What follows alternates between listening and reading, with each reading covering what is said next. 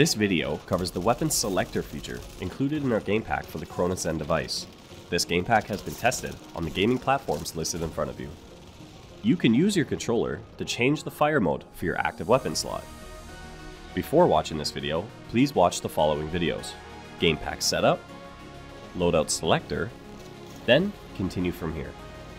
The Weapon Selector allows you to quickly adapt the game pack to a random weapon pickup.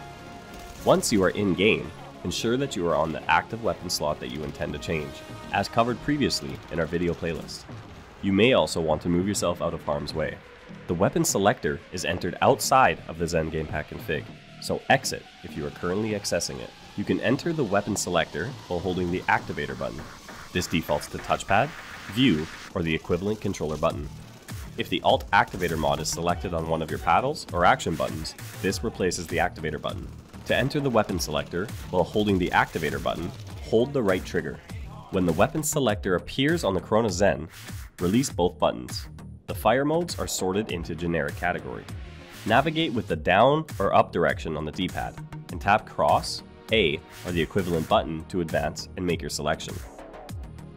This will automatically exit the Weapon Selector.